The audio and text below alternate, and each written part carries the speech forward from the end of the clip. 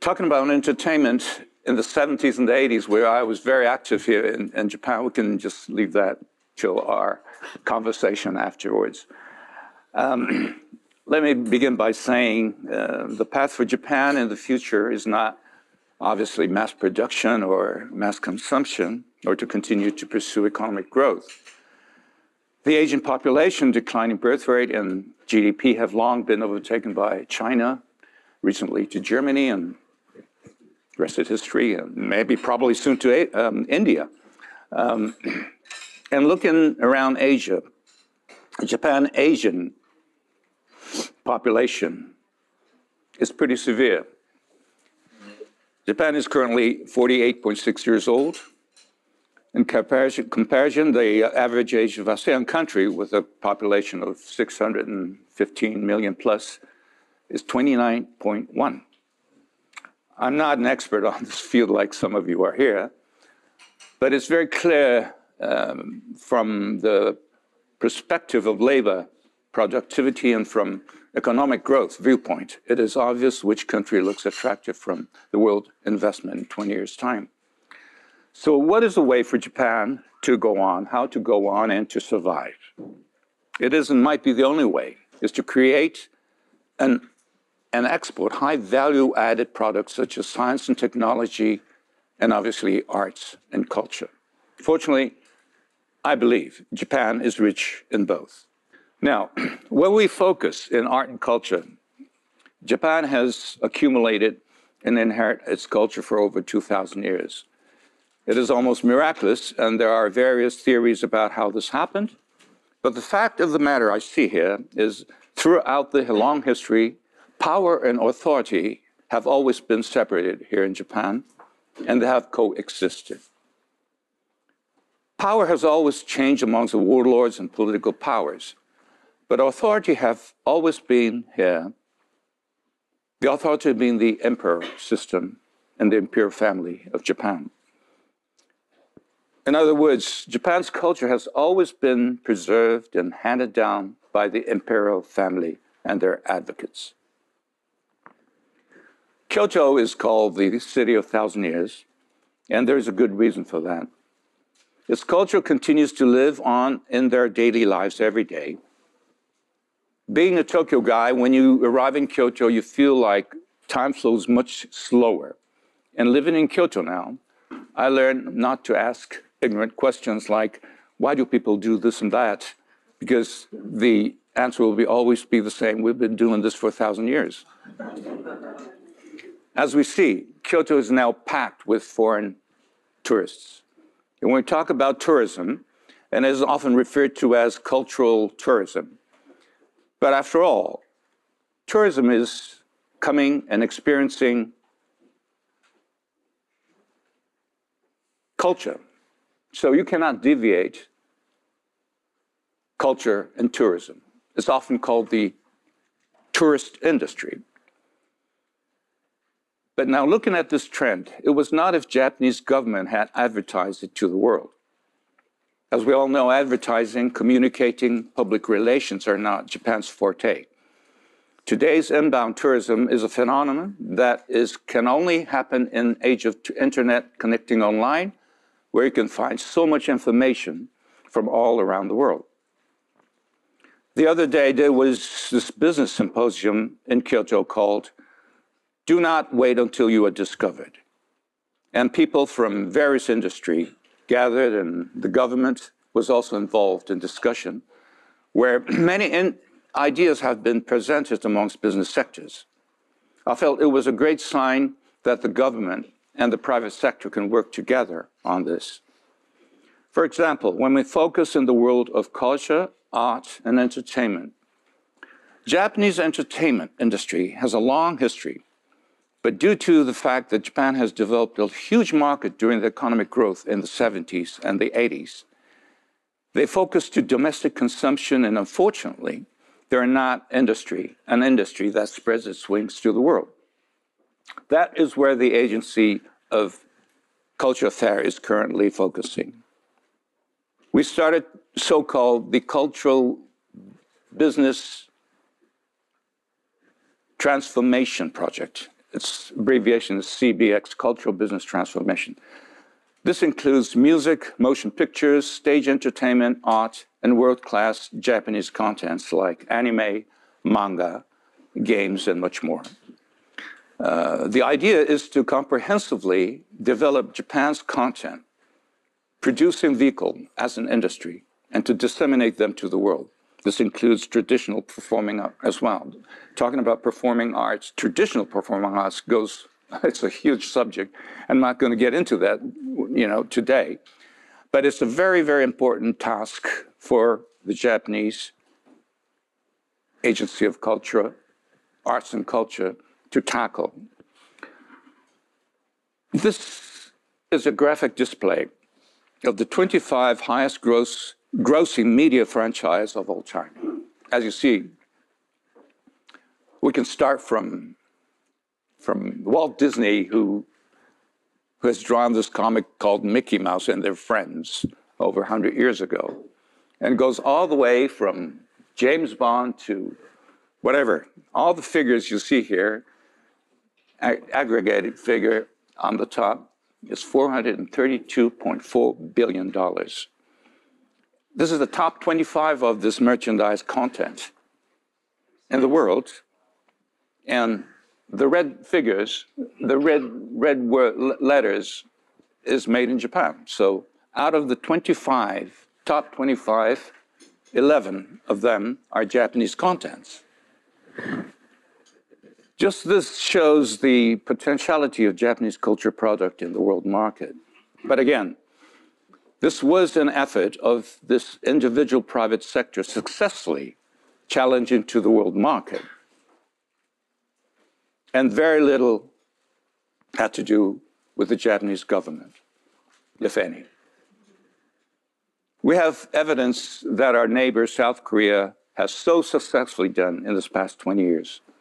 But I dare say, it is highly possible to accomplish the scheme on a larger scale if Japan make the scheme a national priority.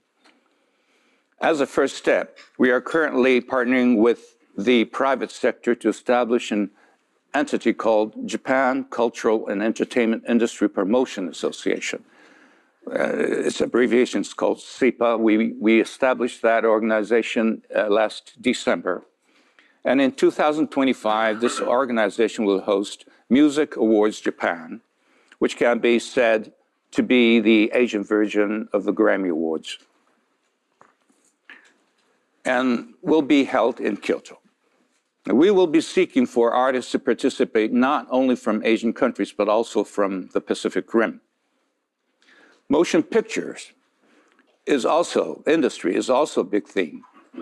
We do have various film festivals, but to be quite honest, it's not functioning as one might want it to expect.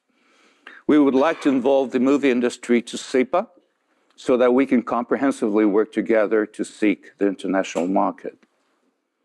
Art industry is another big theme. Japan is known to have a large number of galleries amongst the developed nations. But when it comes to the art business transaction, it is nowhere near the major players of the world. Attracting art business is also a major theme of our country. Well, I can go on and on, but if Japan is willing to proclaim that will deviate from the path to pursue to be an economical giant, it is imperative to develop our arts and culture, entertainment activities to be one of our key industries.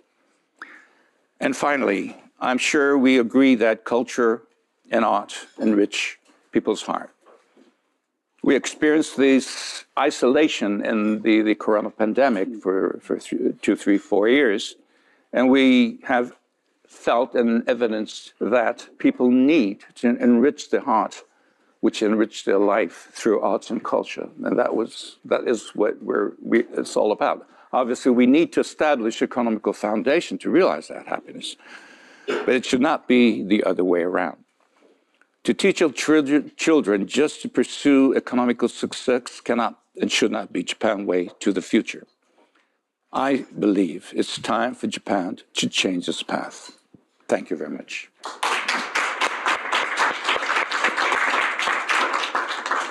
Commissioner, thank you very much for this opening remarks here. Now, let me start with just a couple of questions, and then we open it up, for participation from the audience. It's always good to see that, Hello Kitty is 4 times more than Barbie. But, you may have your own preferences here. Now, don't wait to be discovered. Now, Japanese artisans, Japanese culture has always been very inward. And it was it is the highest quality, therefore the customers will come, right? How exactly, you mentioned, some of the initiatives that you're taking. The world thinks Japan is incredibly cool, right? But somehow the Koreans are better at commercializing this coolness. So what have you learned from the Korean experience? We have learned a lot, okay? About 15 years ago, I used to head we have this little Japanese Grammy Awards called Rekodo Taisho, and it's always held in the New Year's Eve, and it's been going on for, 70 years after the war. And about 15 years ago, there was a promotion of the Chinese, so-called, in those days, K-pop, okay? In those days, J-pop was dominating the Asian countries. And these 5 good-looking young men came to my backstage door and said, "We are the Toho Shinki," okay? This is a legendary name from the K-pop, the dawn of the K-pop. And said, "We are looking your back. We are trying to reach our arms to reach your back." Okay? Said, "Okay, good. Good luck to you guys." And now, today, I talked with my people in the music industry and said, we cannot even see their backs anymore. Okay, this 15 years, they have dominated, literally dominated business-wise as well, because they bought a huge company in the United States, a management company called High Holdings Corporation, which owns Justin Bieber, Mariana Grande, and all these franchises all around the world. They bought it. So in a way, they don't need BTS or Blackpink anymore. And they keep on producing, obviously, but they dominate not only in the charts, but as far as music business. And there are a history about 15, 20 years since Lee Myung-bak, the president there, proclaimed that in his term, he's going to create 3 major export industry. 1 is plastic surgery. 2 is pro-golf. So they sent out, youngsters to America and to the Australian school, golfing schools to create professional golfers. And now the rest is history. You see the top money list in the states around the world. 30% of them are Koreans. And number 3 was entertainment. Right. And they made a success in the motion pictures, when they received not the foreign film awards, like some of the Japanese have won, but the Academy Award, right? Best Picture, with Parasite. And so, there's so many tactics that they've used, which we can learn. And that what we are starting international-wise. Koreans have, oh my God, they don't need any more, all these key points because they've dominated business now. But they started from Mexico. The reason why is that no matter how big the K-pop was in Asia, they needed to come close to the United States market because that's where the market is dominating. So they just tried so hard to make the K-pop #1 in the hit chart in Mexico. The American producers just said, okay, whatever is happening in the Far East, whatever, okay, so what? But when it's starting happening around their surroundings near the United States, they have to pay attention. And that's how they started. In Europe, they started in Italy, and they dominate the British charts. So that's, this tactics And obviously, it's all funded by the government. That is the one point that we cannot realize here in Japan, because it's a totally different system. If that answers your question, it was too long, but no. Wonderful nuances. Now, Japan. We think of Japan as being a very well organized, METI planning the great economic miracles, et cetera, but actually the fragmentation is very, very high, as you point out. And as a result of that, kokusaku, like really having a national strategy, building national champions, is very, very difficult. Now, I'm going to ask you a slightly personal question, but you served under, 3 prime ministers, right? You served under 3 prime ministers. It's not very long, but yes. But tell us a little bit about, sort of your experiences in terms of, how does the world of Japanese politics, clearly everybody recognizes that there are enormous assets, right? Right. Everybody recognizes that there's both breadth and depth, right? But it's being underutilized. So tell us a little bit about how, in the political world, the leadership thinks about this. Well, I mean, I think I'm the last person you want to ask about politics, because I'm very, very, I've been around for long. Okay, so I have a lot of friends in the political arena, economic arena as well. But can I just show you another display here? Just this shows what our cultural activities is limited to, okay? We are the least, with our GDP being number 3 in the world, and our cultural budget is the last of the developed countries. I'm not going to say, just follow this, please. This is very interesting, isn't it? Korea, number 2 in this list, okay? The United States, second from the bottom, okay? This is weird, isn't it? The reason why is that United States cultural budget, 85% comes from public entity, a private sector, because of the tax system. Okay, I've been talking with, even I used to work for JASRAC as a president of JASRAC for 6 years. And each time we talk about the copyright and the collecting society, and we have a huge organization around the world called CZAC. And this is the gathering of the collecting society around the world. And I always talk with the finance minister, the prime minister, the foreign minister. Everybody, when I used to talk to, they understand the reason why I'm just insisting these issues. But it never works that way here in Japan. And the biggest reason why is the tax system, okay? There are so many entities in the Zaikai, okay, the economic sector, that's willing to help. But due to this tax system that is tied up, I'm not going to get into the details, but it's almost impossible unless we change that tax system, the corporate tax system.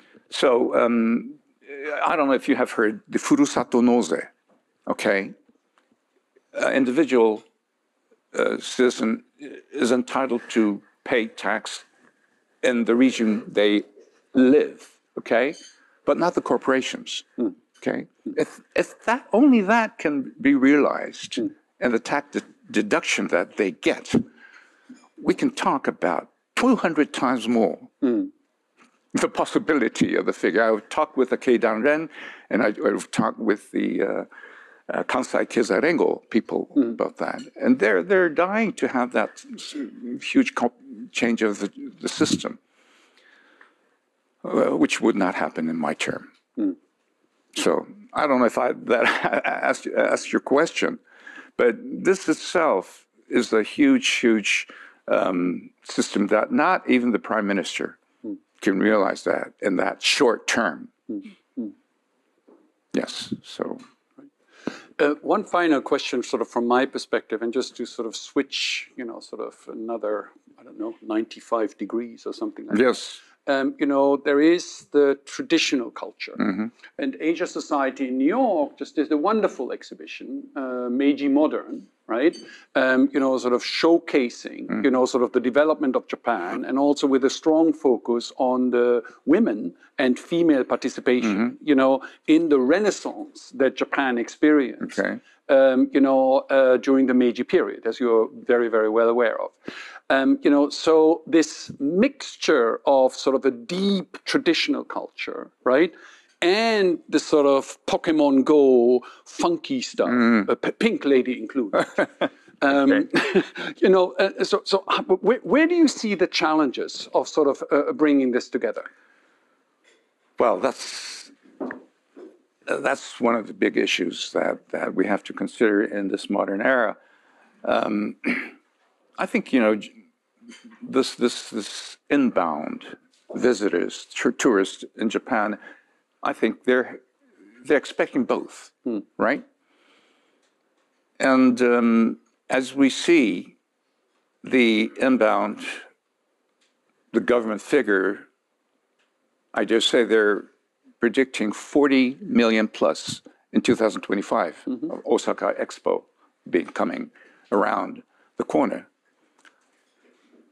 And what we're lacking, and this is a very important strategy that we have to realize, is that they're obviously expecting this old Japanese 2,000-year history, tradition, culture, visiting, whatever it is, okay?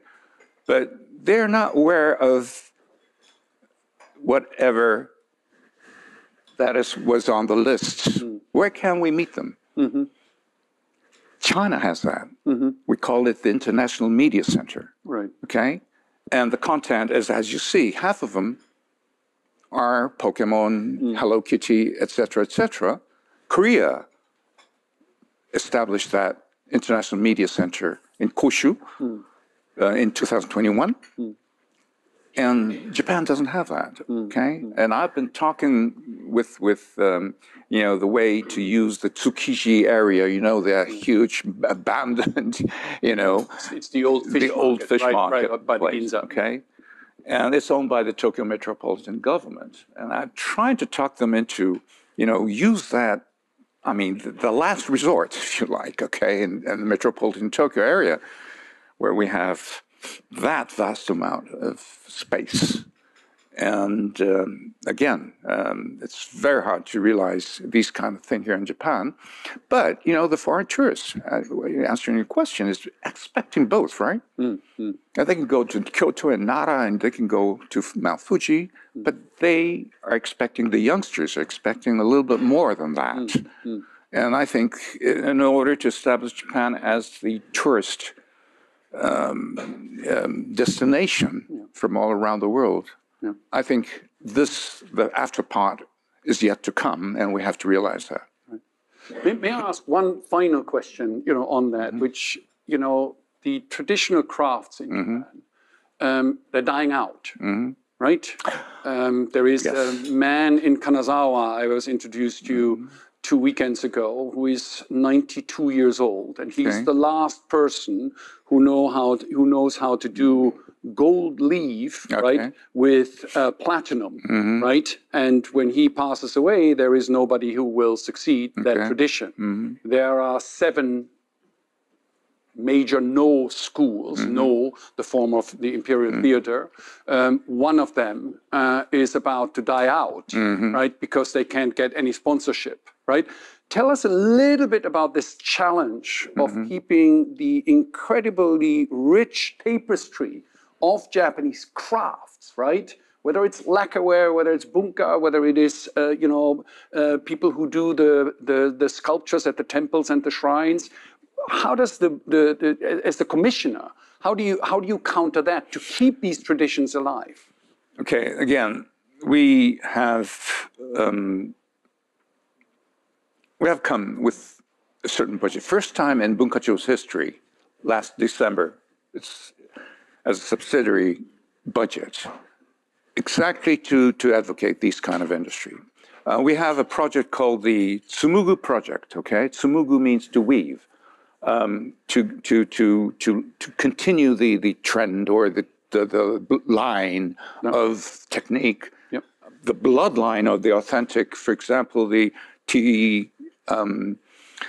Recently, I met this the master of the kodo. Do you know what kodo is? We have tea ceremony, we have flower arrangements, but we have also, it's the oldest.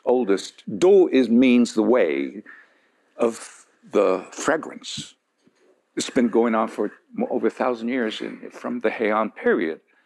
And he said, I'm the last breed. Of my 1,000 some odd years of history of our family, because people aren't interested anymore. So this is kind of thing. Bunraku, for example. Bunraku, the National Bunraku Theater in Osaka. Bunraku is the puppet. The puppet, okay? As far as the productivity of okay, one tiny puppet have to be manipulated by 3 actors, okay? As far as the efficiency of economic, and it's a tiny puppet, so you cannot do that in a huge arena, which accommodate 10,000 people. It's usually about 400, 500 maximum is the thing.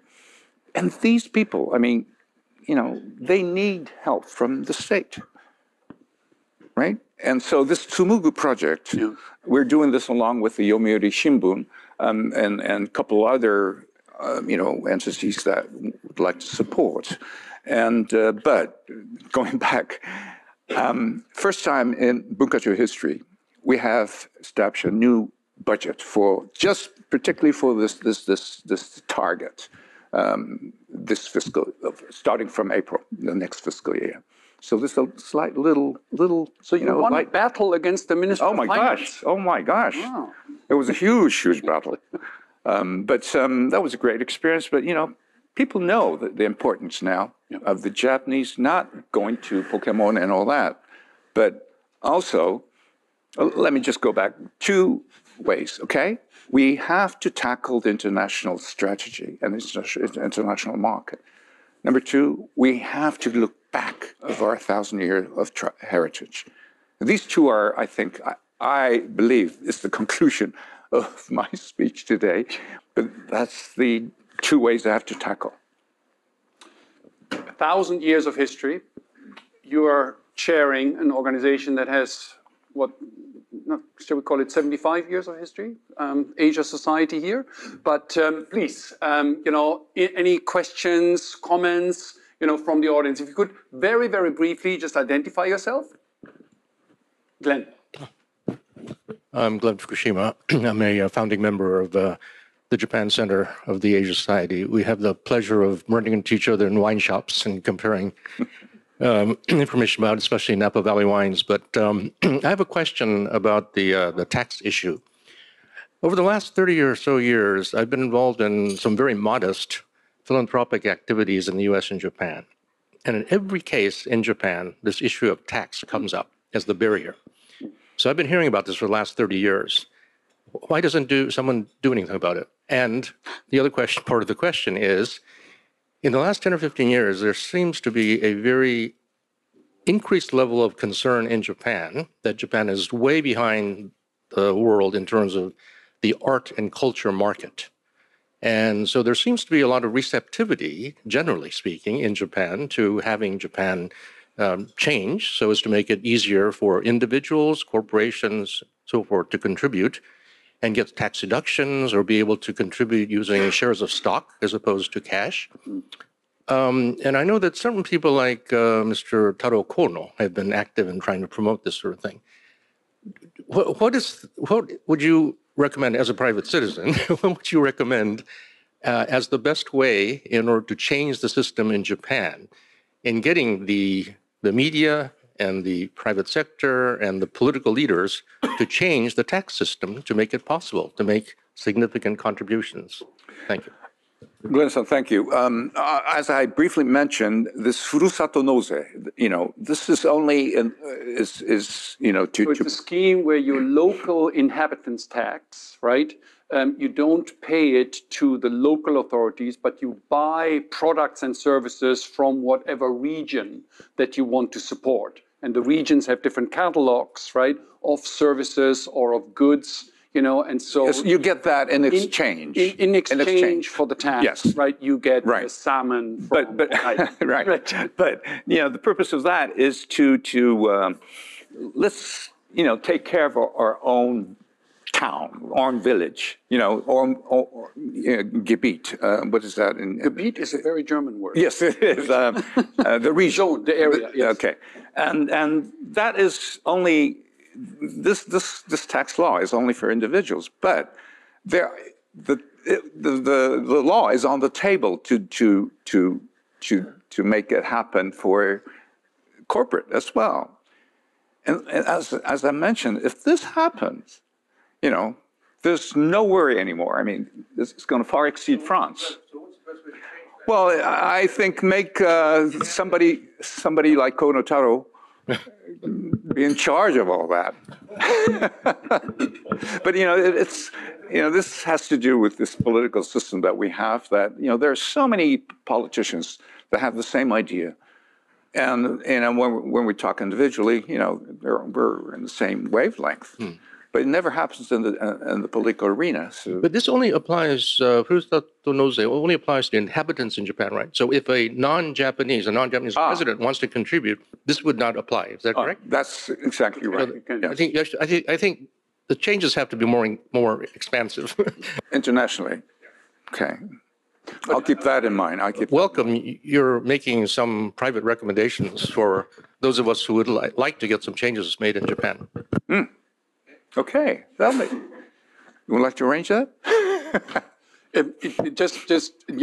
Japan is highly concentrated in the urban areas in Tokyo, Osaka, Fukuoka. Lots of people come here, so to support their regions, right? This is what it was ultimately Prime Minister Abe and Prime Minister Suga who introduced the Furusato Noze, which arguably, at least in my economic analysis, is one of the most successful, redistribution systems, via taxes that exists in the world, right? So just as a brief background, please. As you mentioned about the concentration, and again, it may already be happening. Forgive me, it's been 10 years since I've been in Japan. But I saw a study of Tokyo versus Amsterdam, whereas Tokyo was more lower dwellings, whereas Amsterdam built up, so the square foot per person was much larger. Is there a movement in the urban areas to build upward so that people can have a larger square footage so that they actually can have a place to put the art that they buy? I'm not an expert that area, but when we talk about this art dealing, I mean, obviously there are a few people who's an expert in that area, but there are again. There are people who's very interested in buying and again it all comes to this tax system again. If you buy a wonderful art which will cost a few $1 million, and if you have to pay property tax to that, they'll hesitate, right? So there need to be a distribution system tax-wise as well. So when it comes to tax. But the reason why I'm asking this is there's a feeder system of young artists. Okay. In other words, there's tiers, there's levels, and they don't start out, as you know well, as great artists. So in the U.S., there's tiers, there's feeders, there's galleries, so that you can generate this large community of artists because they have a chance to sell their art when they're younger. That's why I'm asking is, do you actually, are the restrictions being removed to build upwards so that there can be more towers so that people can have larger square footage. So, sorry, this isn't. This is not my expertise. The average size of Tokyo apartments has shrunk from 72 square meters to 70 square meters over the last decade. Oh my God. There is deregulation. You can get a higher yield, right? You can build taller, as you can see around here. They're taking our sky away from everywhere, but it doesn't result in increased plots. Just to give you an idea, 2,000 square feet is what, 200 square meters? Is that about right? 2,000 square feet. Last year, 157 apartments in Tokyo that had more than 2,000 feet. Wow. So if you're not Jack Ma, you ain't getting it, right? Sorry. It's good for the developers, by the way, but that's a different story, right? Please, Terry. Yes. Terry Porte, I'm a global trustee of Asia Society and the co-chair of Asia Society Japan. I also served as the U.S. chair of the U.S.-Japan Conference on Cultural and Educational Interchange, known as CULCON.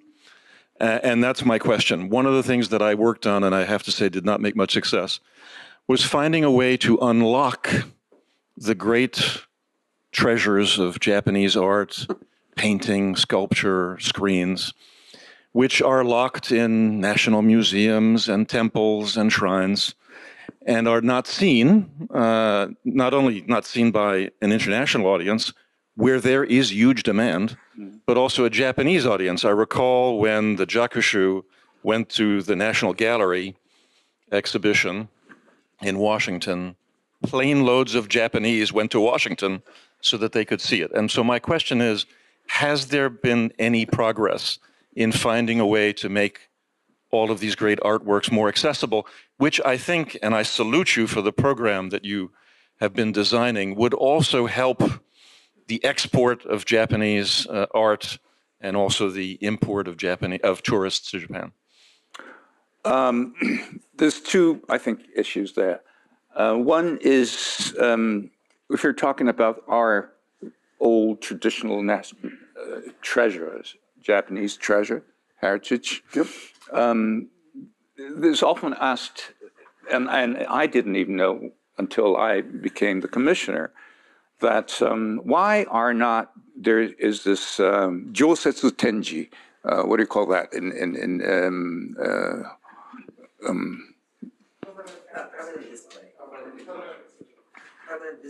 permanent display, like all these, you know, Rouvels and Metropolitan Museum have here.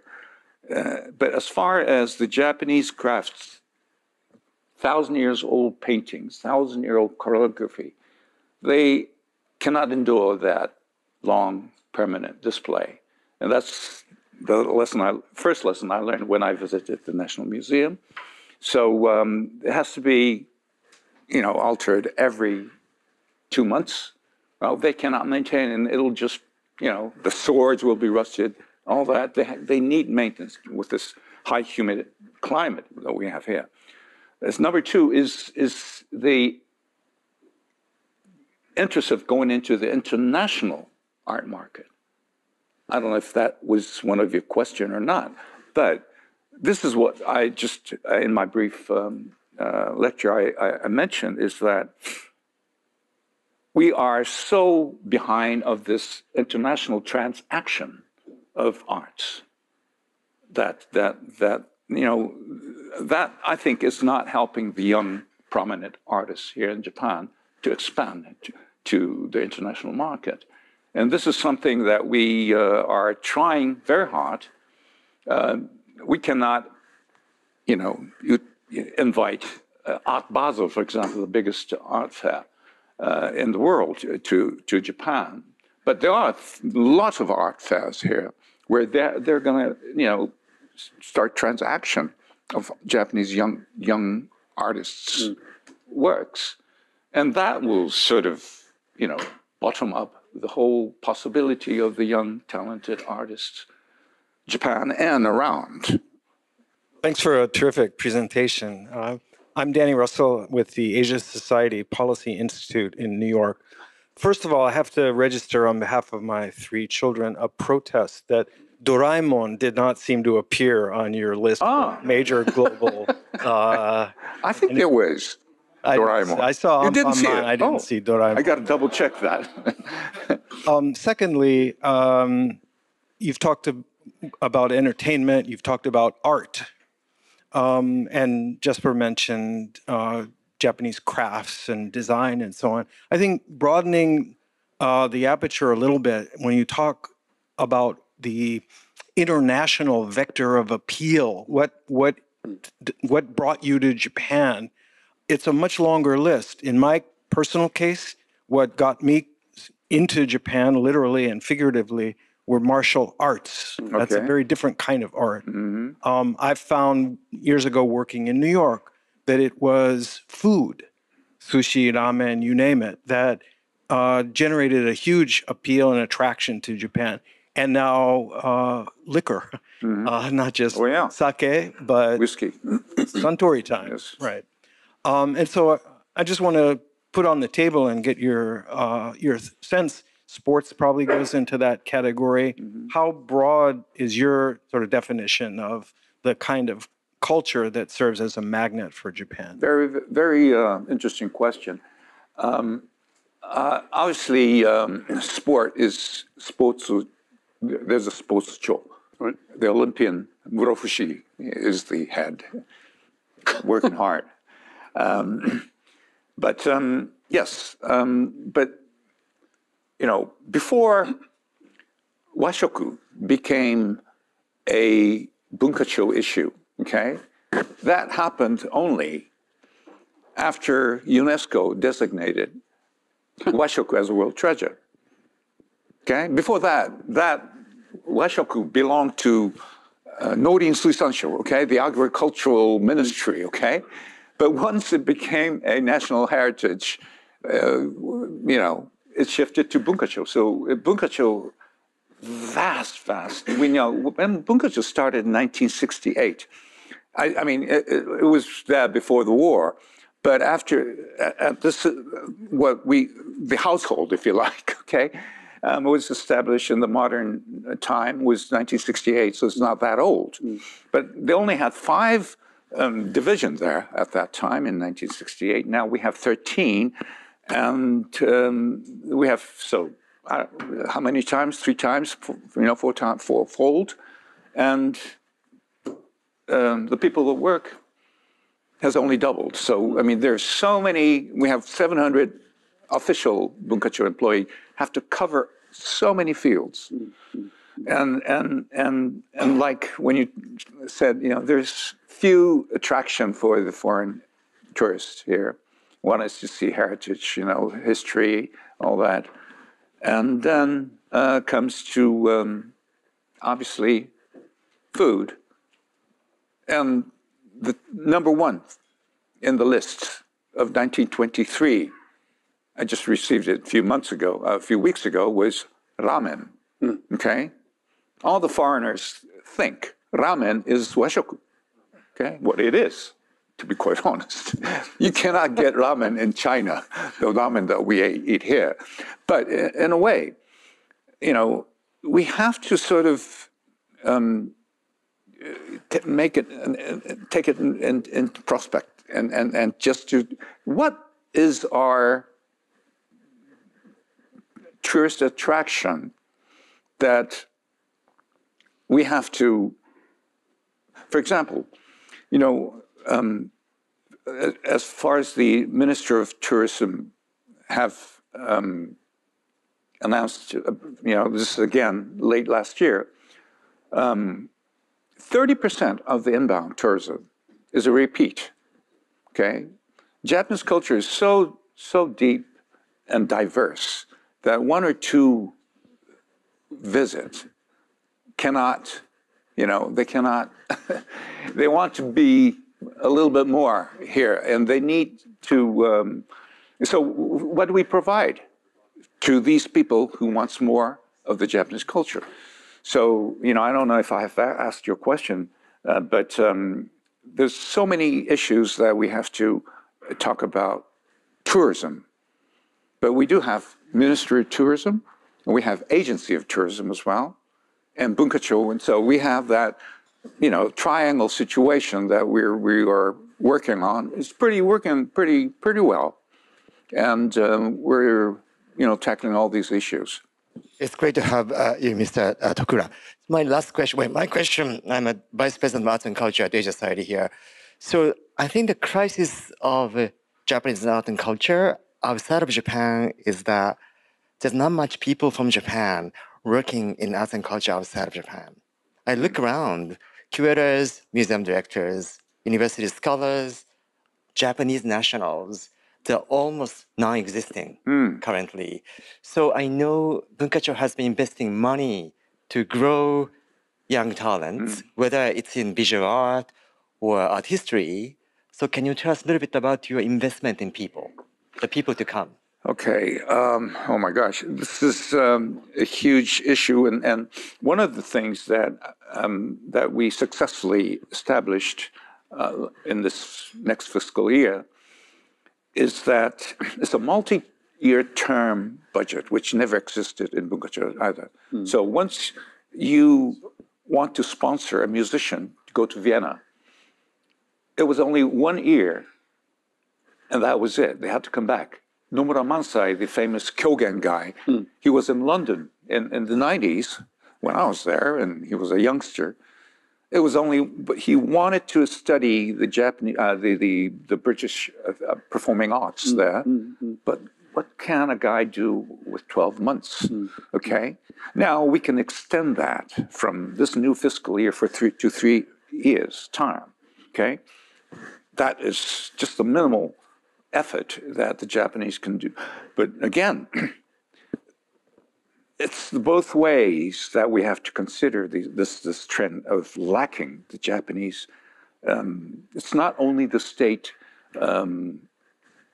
policy that occurs of this lacking of the Japanese individuals wanting to live or study or work abroad. It's the mentality of the youngsters now that even the Gamsho guys are complaining, foreign minister guys are complaining that, they rather stay in Japan. I mean, obviously they would like to, go and fight a post somewhere in the future, but they rather stay at home with their family and their parents or whatever. So, I mean, this is a strange mentality, that our generation don't understand.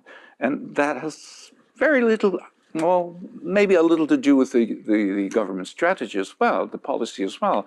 But it's more, I believe, is the mentality of the young Japanese that doesn't want to go abroad to expand their horizon. That, in our generation, we cannot understand that. Yes, thank you. My name is Casey Kung. I'm global trustee based in Hong Kong.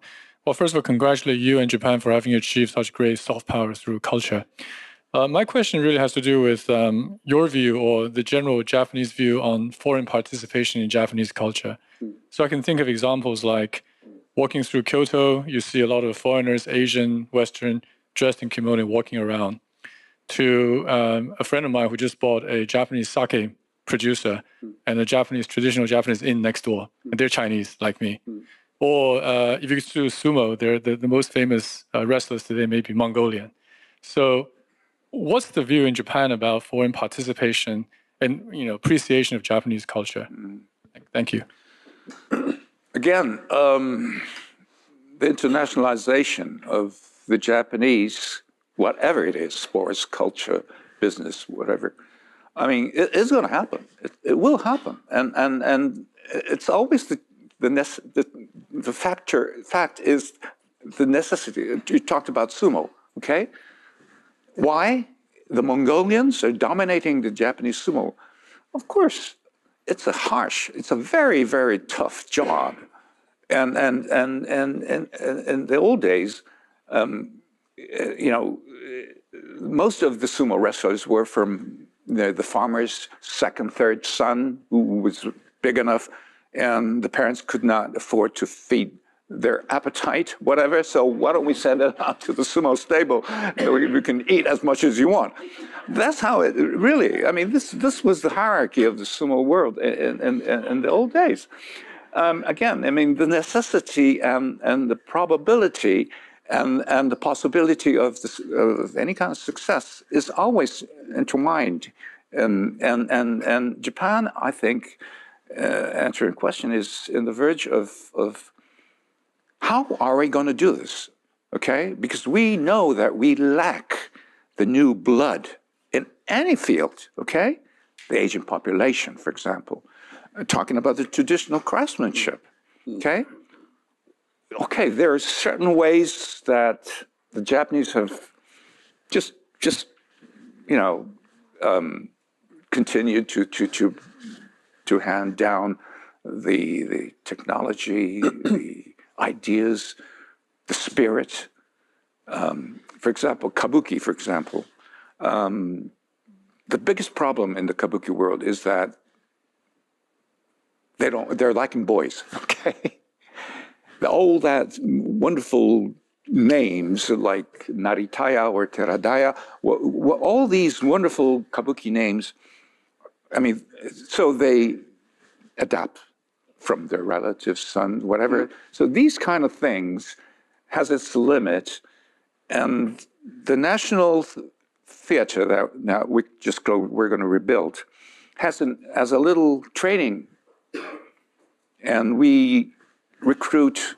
There's kabuki, there's kyogen, and there is this Japanese instrument, and there's this training school within the National Theater.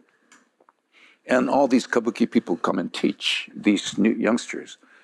They're 16, 18 years old, and they start learning kabuki. And when we compare that, one who started kabuki 18 years old and one who is the grandson of the famous kabuki actor who's been looking at his grandfather since he was 3 years old, this makes a huge difference, okay? I mean, this is very hard to explain, but this tradition, but we have to overcome that because there are certain ways, especially in the craftsmanship, we need the guy who was, 90-some years old, who knows that this is going to end. His heritage, his family heritage is going to stop there. And we have to think about something to do with that. Yeah. And again, our Bunkacho is having this Tsumugu weaving project. The main objective is to fund these all these fields. For example, everybody said we're lacking this tatami craftsman, okay? But before that, we found out tatami is made out of a straw called igusa, okay? It has to be made by farmers. But it's the lack of, igusa, the next generation of this farmer wants to grow cherries because it's more efficient. Okay, so when we lack igusa, there is no big tatami, even though we have craftsmen. So, I mean, these things have to, there's huge issue and there's a huge cycle, and we have to put in some foreign blood or something different in the cycle, or else there are so many fields that might disappear. But these ecosystems, right, around the different crafts, like for lacquerware, right? Lacquerware is dying out. There is a shortage of new craftsmen, of course, but there's nobody to grow the trees. This earthquake in Noto was not helping at all. I mean, this is a huge disaster for Wajima Nuri, which is a huge old lacquer craftsman, because they have been, they had this little kame, what is that? A kame in English? A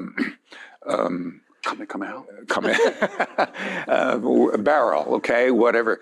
They have been preserving this lacquer for 400 years there. And they've been adding all these new lacquers, whatever, the fluid into it, and makes that particular color, because it's mixed with all this old color. And all that has disappeared. It's gone now.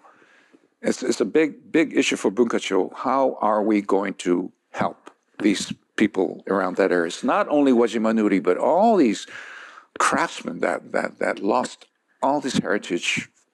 And it's an interesting problem, right? You could try it with the Rhode Island School of Design, with the Roski School at USC, to get like this. There's plenty of global, artisans or craftsmen or artists who love the Japanese traditions and want to learn, right? But if you go to a Japanese traditional artisan, if you don't have the right letter of introduction, from the right person, delivered in the right season, at the right hour, under full moon. I'm exaggerating, right? But the form of introduction, it's not, you just send an email, right? You need the right introduction. And then you sign up to a program that basically ties you up for 10 years. Remember the sushi dreams, Jiro dreams of sushi, right? Where the brother was happy that he was, after 60 years, allowed to make the egg. Right, so and I mean, if you're a global artisan, yes, I want to learn the Japanese art of lacquerware, right? But I've got 9 months, maybe a year, right? And so adapting, and it's the beauty of Japan that they are so tough. It's the beauty, and that's the lineage, right? It's an incredibly tough culture that molds you and forms you like a bonsai. Right? Not like a free spirit artist, right? So to get molded there requires maybe a couple of years, but adapting that to maybe it's not 5 years before you get to do the tamago maki. Maybe after 6 months you can try a tamago maki. Right? So okay. Commissioner, we could go on for a long time. Thank you very, very much. It is always amazing.